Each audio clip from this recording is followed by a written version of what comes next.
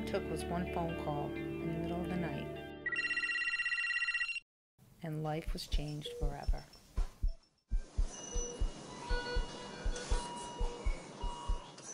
My dad went in for surgery on a Monday, and by Thursday he was fighting for his life. Everything was going fine the day after his surgery. I went to visit him. He was up talking.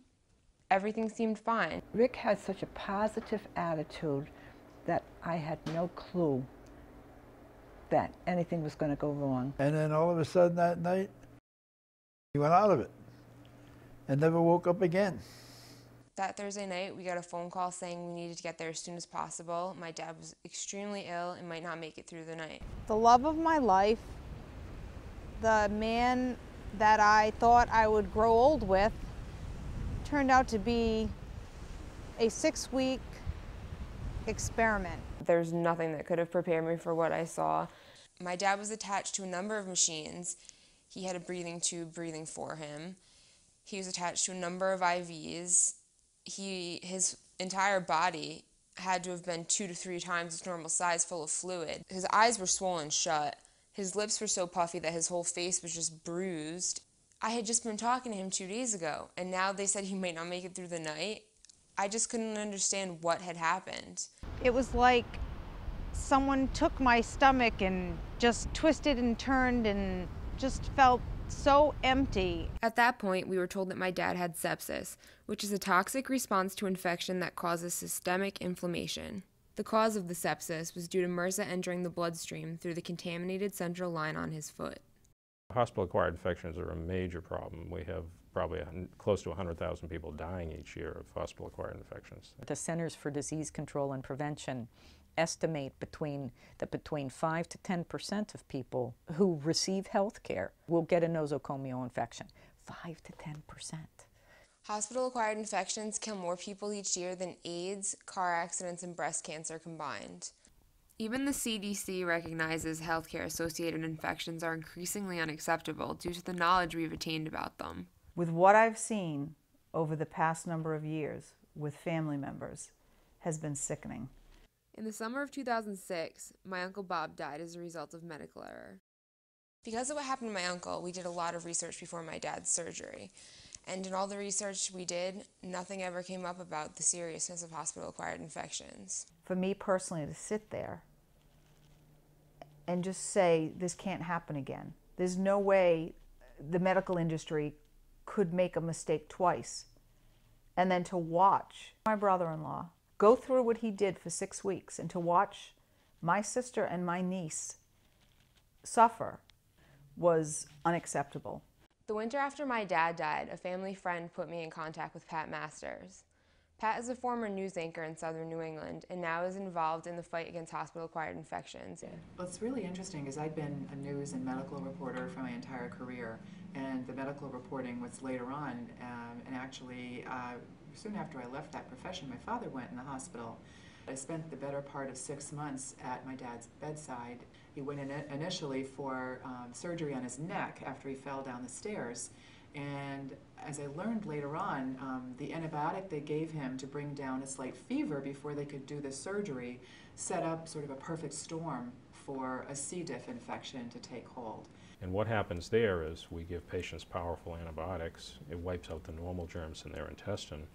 And a germ which may live in only small numbers, or one that they acquire in the hospital, grows up to larger numbers, produces a poison or toxin which inflames the colon and produces a serious and sometimes even lethal infection. The next day we got a call that in the middle of the night they found him barely breathing and we should come right away. And so we did.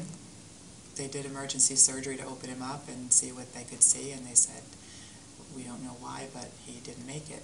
And so we had the machine withdrawn. And I was just bewildered. You know, once you deal with what you have to deal with in real time, I couldn't understand why he had died from something like that. I just started doing research. I started talking to everybody. I found out infections in the hospital are the 4th leading cause of death in the country. It happens, you know, in little corners. One death happens in Wisconsin, one in Massachusetts, one in California. So we don't talk to each other. We don't know that these things are preventable. Like Pat's father, my dad also caught C. diff. Because of this new infection, my dad went into septic shock again. I've never even heard of sepsis before I was septic. Doreen Betancourt is a sepsis survivor. It was just supposed to be go in, have a cyst taken off my ovary, and go home the following day. And it didn't pan out like that. Being operated on that night, I was having a lot of pain. It was found 2 days later that I had a bowel perforation, and they called my mother and told her that they were going to have to take me to the operating room again. They said, we really need to perform this surgery, and if we don't operate on her, she is going to die. They left me open to heal from the inside out because I was so infected. It's a place that, as I revisit it, I don't know if it'll ever get any easier for me. You know, it almost cost me my life, and that's that place that you want to put in the back of your head and not revisit. For a month straight, they couldn't tell if I was going to live or die.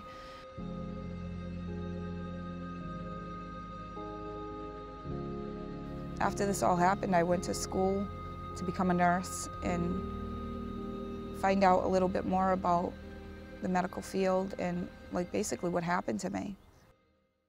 Many possible acquired infections are resistant to the common antibiotics we use, and they're easily acquired from person to person by touching, which is why hand washing is so important. Now, I should mention that C. diff isn't killed by normal Purell. You have to wash your hands, and some people say you don't even really kill it then, but at least you can rinse it off. We know that physicians don't wash their hands. In baseline studies where they measured nurses washing their hands and physicians washing their hands, the baseline rate for nurses, I think, was about 72%. For physicians, it was about 19%. Simply washing their hands between patients. People have to be trained in terms of the seriousness of infection control.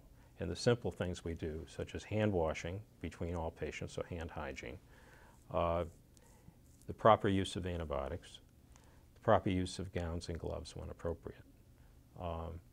And then the last thing is the early recognition of hospital-acquired infections. I think we need to be trained to be more active and feel more comfortable asking questions. It's up to family members to learn, advocate for their family member. When you see something going wrong, usually something is. The thing that makes me crazy is that people don't know. And you can't participate in preventing something when you don't know it's a problem. The educated patient is always better than the uneducated patient because they can help control the disease. I feel that a lot of it's not a nurse not being competent, it's just a lack of knowledge, like not knowing. It's important to make the distinction that, healthcare workers are not bad people. They go into healthcare to save people and do a good job. Now when I talk to my patients that are scared and afraid, I can actually hold their hand and say, I understand. And I'm not saying that because, I'm earning so much money an hour. I'm leaning on the side of their bed holding their hand because I really know. The night my dad died, when we got there, he was full of fluid again, and he had blood pouring out of every orifice. Once my uncle got there, he just stood next to my dad for a couple hours, just dabbing all the blood so that it wouldn't pool in his face. It was awful. I always remember the nurse saying, well, I'm going to shut off the medication now. And that was it. That was the end.